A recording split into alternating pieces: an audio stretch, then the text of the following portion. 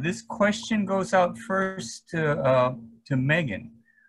King Kamehameha's Kanawai Mamalahoe, the law of the splintered paddle, is enshrined in Hawaii's constitution. Should it affect the practices and policies of the prosecutor's office? And if so, in what ways?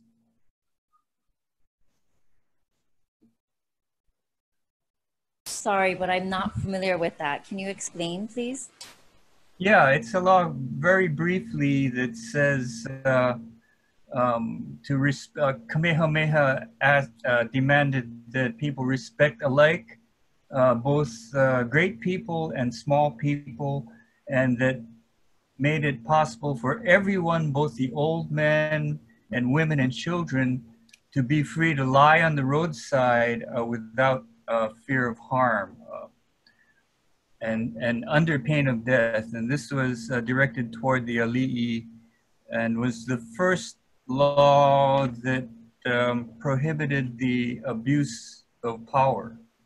And it's quoted much now, particularly in homeless rights and sit and lie laws and that sort of thing. So I just ask if it should have an effect on the policies of the prosecutor's office. So my position has always been that we have to have an objective yet an aggressive office. And when I say objective, it means that we cannot choose who we prosecute. We cannot choose what levels of crimes that we enforce.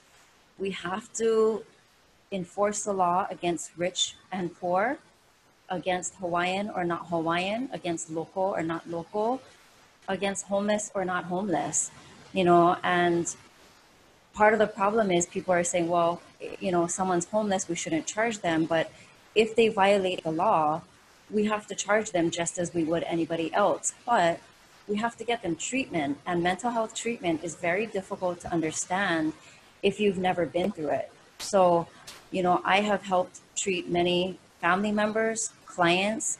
You know, being a defense attorney, I get to see how mental health illness really does affect people. And when there's an organic disease, for example, organic schizophrenia, and the person is self-medicating, we have to pull together as a community, as a family, to get the person treatment. And it's ups and downs and ups and downs and ups and downs for life. It doesn't ever go away for the treated person or for the family. And so I believe that we have to be objective, but provide the treatment that everybody needs, whether it's mental health treatment, drug treatment, housing, life skills. And so the prosecutor has to be an active voice in educating the legislature to get that done. Thanks, Megan. Steve, any rebuttal to that? Well, my response to your question is the law of the splintered paddle is at heart is about fairness. And I don't think the sweeps are helpful. It just moves people around. At the same time, many people that are chronically homeless have drug and alcohol problems. And instead of seeing it and just thinking, wow, that's a problem and waited for cases, I worked with Honolulu Probation and we devised Hope Probation from scratch. And as you've heard, people in Hope get arrested for new crimes half as often as regular probation and go to prison half as often. We use most of the money we get from the legislature for treatment.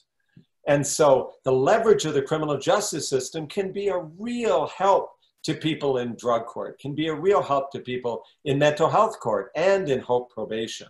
And I plan to, you know, since I know those programs, I worked with them, I visited all the drug treatment programs, I know the people there, I will be a full partner with them in expanding that. And I think more folks, because you could take somebody who's homeless and put them in an apartment, but unless you deal with the behavioral health issues, you're not really going to help the person. You know, I'm excited about the little villages of small houses, and if you can put the services right at the village, that's great, because you've got to make it work or it's not going to happen. And substance abuse, the dual diagnosis programs, and the leverage of the court to help people can all be tremendously helpful. Imagine having a prosecutor who doesn't object to anything, it isn't a roadblock to anything, but is an active voice working with the others in collaboration to make things better. That's what I'll do. Thanks, Steve. Megan, do you have anything to add or? No, I don't have anything to add. Thank you. Okay, thanks. You're not rid of me yet because I have another question. The Honolulu Prosecutor's Office works closely with the Honolulu Police Department. What measures should